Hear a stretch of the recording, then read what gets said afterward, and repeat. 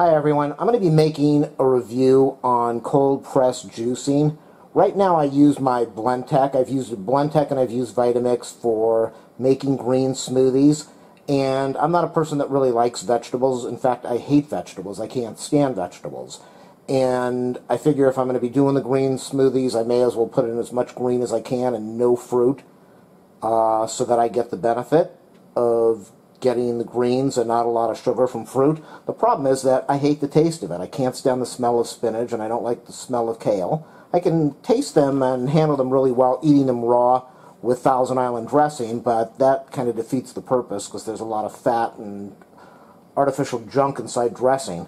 So somebody loaned me a cold press juicer, and I went out to the store and bought some kale and some spinach and some celery and some cucumbers and some lemon and apples. And I am going to be doing my first ever cold press juice. They showed me how to use this machine, so I'm going to try it out right now and I'll see what it does. I'll see if I like it, if it's better than making a regular smoothie. The problem is you don't get the fiber when you cold press juice, but the whole goal is to drink it, and I am really not drinking a lot of the stuff when I'm using my Blendtec or Vitamix because I don't like the taste, so I do everything I can to avoid it. So if this works out, good for me. I'm going to take all the vegetables that I just bought and I'm going to wash them off and get them all clean, and then I'm going to slice everything up, and you can watch me do my first cold press juice and see what I think. It's on. And I'm pushing the cucumber with my hand, and liquid is coming out now. Liquid's definitely coming out. And you can see the fiber shooting out the back. There it is down there. That is from the cucumber and the celery. So I'm going to go finish this thing off and then show you. That is all the fiber. People make muffins with this. I'm just doing this as a test right now. That's a lot of fruit. A lot of that stuff is going in the garbage. And I know that if you put that in a Vitamix or a Blendtec, you would end up getting all of those nutrients and the fiber, and you wouldn't be throwing half your money away. So when I look at that, I'm not... That is what I got out of some of the kale and spinach.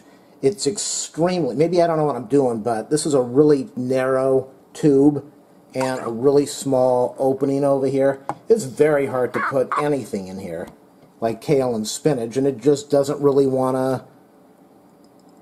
That's what I got after about 10 minutes. So I've probably been working on this drink for about 20 minutes, half an hour now, and I know it's my first time, so with experience I would probably be much faster.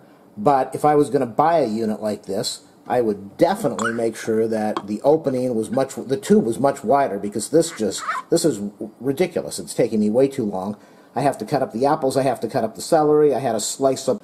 They told me to put lemon in there, and I don't have any lemon. I have some lemon juice, so I poured some lemon juice in there, and I'm mixing it up now. And mostly what I taste from all of this right now, well, mainly because I don't have a lot of kale or spinach, I just couldn't get it in there. So I have 2 full cucumbers, and this tastes a lot like cucumber juice right now.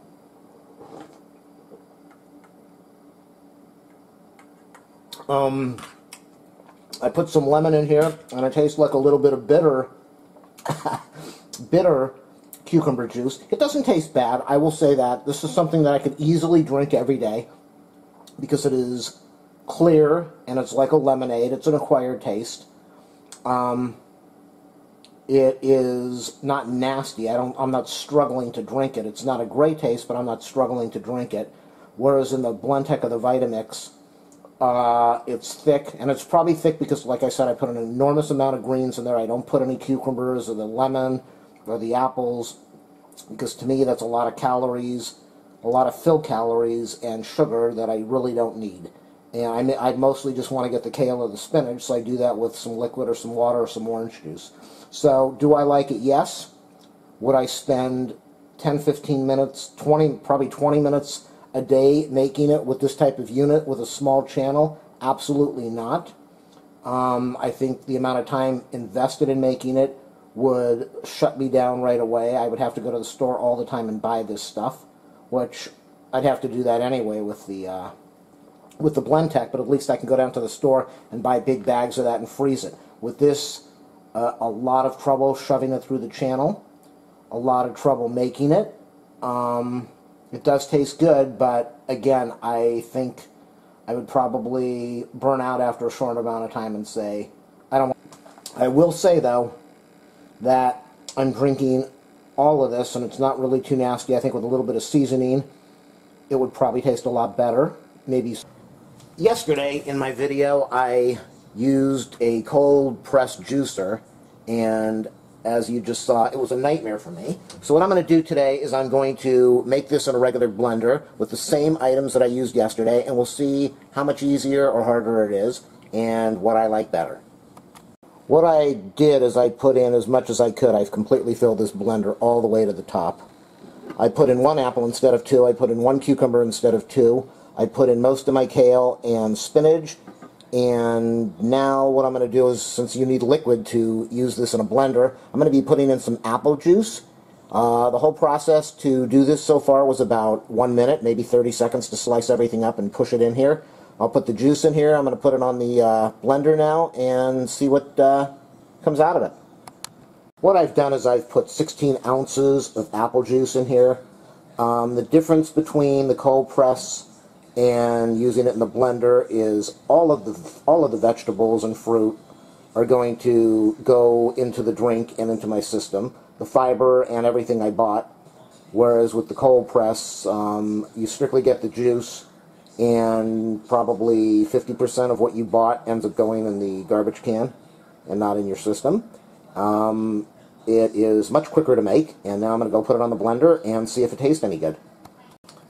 There it is. Took me total of about 2 to 3 minutes to take everything out of the refrigerator, slice it up really fast, throw it in the blender, and mix it up on whole juice things so that I would get a good consistency.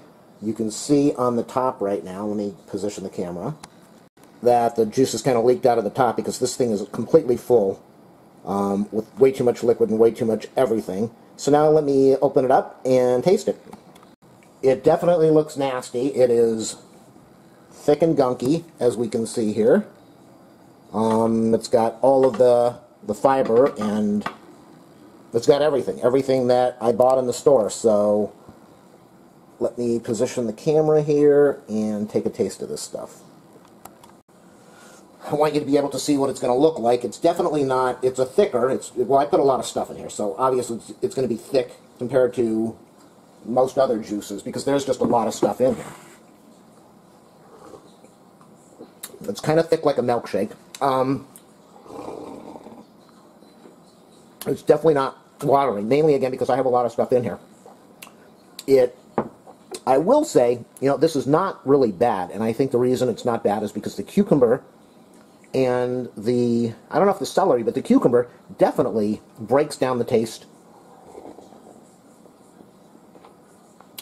of the kale and the spinach and makes it very easy to drink. I'm surprised. I didn't put the lemon juice in here. Let me try that and see if that... No, I'm not even going to do that. My opinion, my feeling right now is I do like the cold pressed juice. I was able to do this whole process just now in 5 minutes. It will take me two minutes maybe to clean this blender. Cold press. The process took me a long time to get everything cut up and sliced up so it could fit in that little tube. And then it took me forever to juice all of that. I couldn't get a lot of liquid out of the kale and the spinach, so I just gave up. And then it took me probably at least 10 minutes to clean the machine properly. So as far as cold pressed, it's delicious. If I was buying it in the store, which is really expensive, but if I was buying it in the store, then yeah, I would be fine with that. Doing it at home, this to me is the way to go.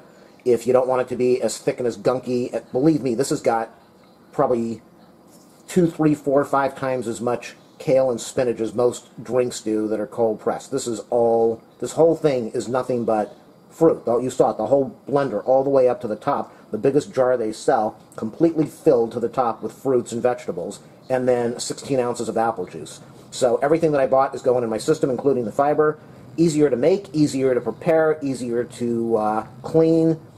I would go with this. This is the way I'm going to go. This has convinced me that this is the best way. It might not be the best tasting, but it's definitely the best way. So hopefully this helped you, and that's it. I wanted to put this on here. I think it's really important to show. This blender, you can see the liquid. That is what you would have if you had a cold pressed drink. That's maybe a third, probably about a third of the container. You can see the rest of the container is all fiber and all foam. So if you were to strain this out, you would get about that much juice. But I mean, look at that. That's just an enormous waste. It's a big waste. I drank about a third of it. About a third of it is thick, foamy, fibery stuff because it's settled now. I let it settle, and the bottom is all juice. So I think this is the way to go. I really do. It doesn't taste bad. The cucumber makes a huge difference in getting rid of the smell and taste of the kale and the spinach. It makes a big difference. I'm really surprised. And I just think financially, you're throwing a lot of stuff away if you go with pressed, and you're also throwing away a lot of the benefit too. So I'm just going to struggle through it and try to drink the stuff made out of a blender or a juice machine and not out of a cold pressed juicer.